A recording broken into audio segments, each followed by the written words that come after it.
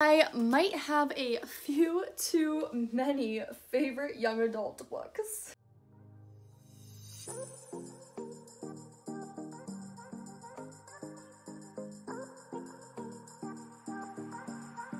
Hello everyone and welcome back to my channel. I'm Angela Ann, the friend of all the good YA book recommendations and literary lifestyle tips. Today we're going to be going over my favorite young adult books of all time. I've kind of divided these up into different stages of my life because I think that my favorite books when I was in middle school aren't necessarily my favorite books now, but they do deserve their own part of this video because they meant so much to me back when I was younger. Because we have so many books to get through, I'm not sure how many giant descriptions I'm going to be going into, but all the books I discuss will be linked down below if you want to go check them out.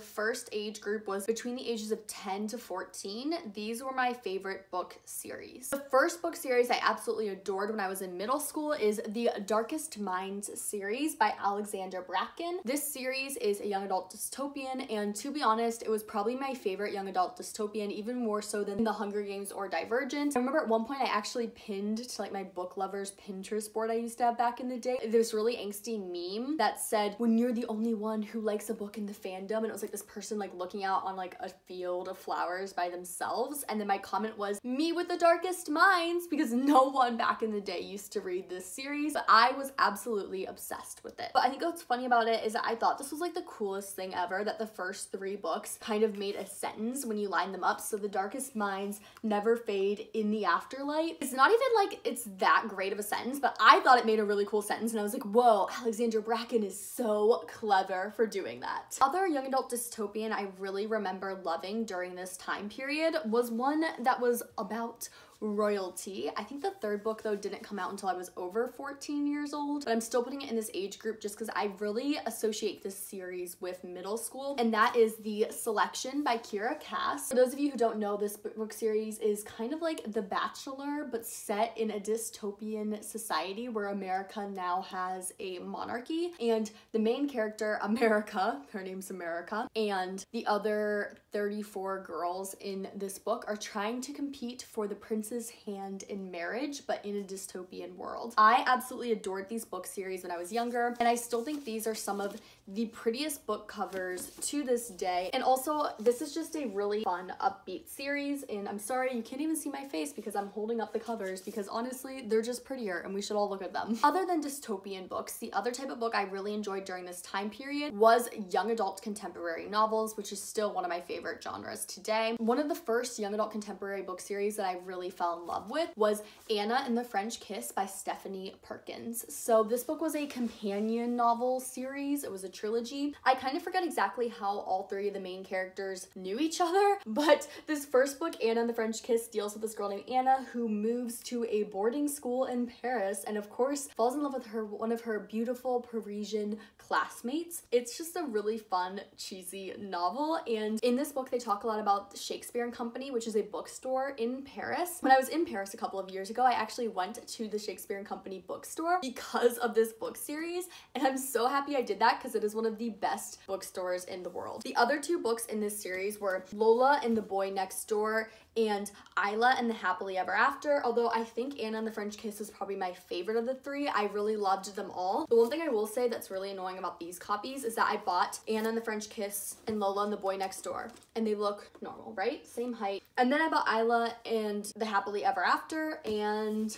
this happened. Look at that difference in height. Does anyone else just get so annoyed when books have differences in height like that? The next book series that I absolutely loved during this time period that I now look back on now as slightly problematic was To All the Boys I Loved Before by Jenny Han. This book series will always have a special place in my heart, and it was my absolute favorite book series for a really long time. I also love these covers. I don't know if they made new covers since the movie came out, but I hope not, because these covers for these three books are just absolutely gorgeous. And I'm sure you all know what To All the Boys I Loved Before is about. There's a Netflix series based off of these books, and yes, I have seen the movies. And every time I watch the movies, I get this feeling of nostalgia, but also this feeling of Peter was not the great romantic protagonist that I thought he was when I was in middle school.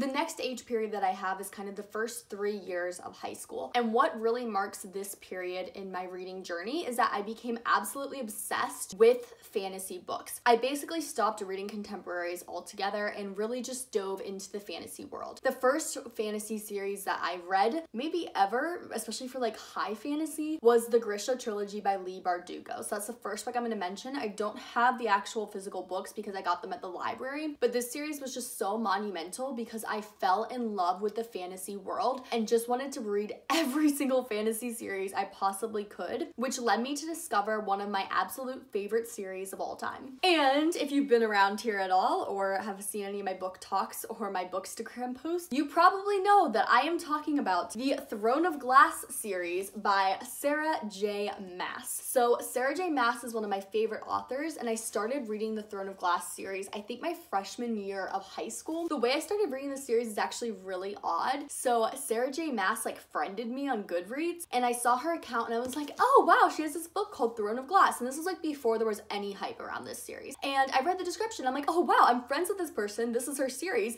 I should go buy this book. So I went out and bought Throne of Glass and absolutely fell in love with it. A couple months later, the rest of the world fell in love with the series too. But I like to think that I was kind of early to the Throne of Glass trend. The other two series I distinctly remember during this time period also kind of had some fantasy elements, but weren't high fantasy. So the first series is the Mortal Instruments series by Cassandra Clare. This series definitely came out when I was a little bit younger, but I didn't get around to reading it until 9th grade because one of my friends recommended it to me. And as soon as I started reading it, I bought all the books. The other ones are up there on the shelf. For a good 3 months or so, the Mortal Instruments books were the only books that I read. The other series I think I started reading in middle school, but didn't really get obsessed with until this period was the Lunar Chronicles by Marissa Meyer. These are sci-fi retellings of different fairy tales. So the first book follows the story of Cinderella. The second book, Scarlet, follows a sci-fi retelling of Little Red Riding Hood. The third book, Cress, follows a sci-fi retelling of Rapunzel. The fourth book, Winter, follows the sci-fi retelling of the Snow White story. There's Fairest, which is about the evil queen in the series and her life. And I also really loved Fairest, but for some reason I don't own it. I do think Fairest came out when I was kind of out of my Lunar Chronicles obsession.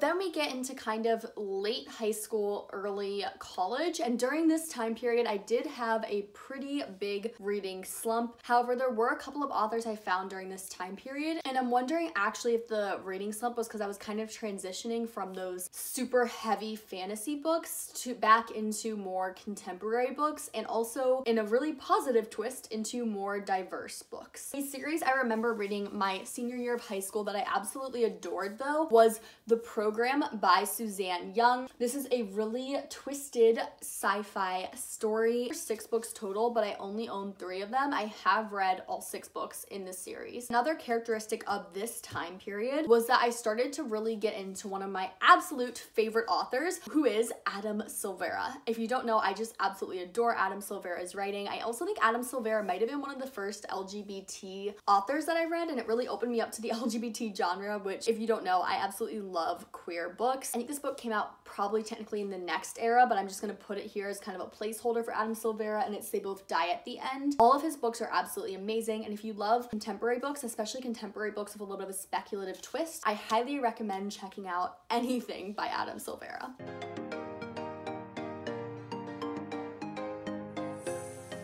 The next time period was marked by me kind of really getting into diverse books and then also reading diversely across genres. So today I would say, while I do read a lot of contemporary books, I also still read a lot of like fantasy, some historical fiction, some sci-fi, and one sci-fi series in particular that I really love that came out later is the Scythe series by Neal Shusterman. This is just a super dark and twisted series, and in general during my college years I've really gotten into Neal Shusterman as an author. He has a couple of other series as well. What I like about this series I think is really cool is that it is a dystopian, but it's not a romantic dystopian like I used to read all the time during middle school, but a dystopian that is more grounded in the action and the plot. Finally, another series which really marks these years is a duology I read that really changed my perception of historical fiction. I always loved history, and when I was in elementary school, I read a lot of historical fiction. The Royal Diaries were my absolute favorite series. As I got older, I stopped reading so much historical fiction just because it felt a little bit dry to me, and this series really changed my mind on young adult historical fiction, and it is The Gentleman's Guide to Vice and Virtue by Mackenzie Lee. This series is just super fun and deals with a lot of the history that we don't talk about, so it deals a lot of like LGBT history and feminism and stuff like that. First book in this series is The Gentleman's Guide to Vice and Virtue. The second book I loved even more, and that is The Lady's Guide to Petticoats and Piracy. This book is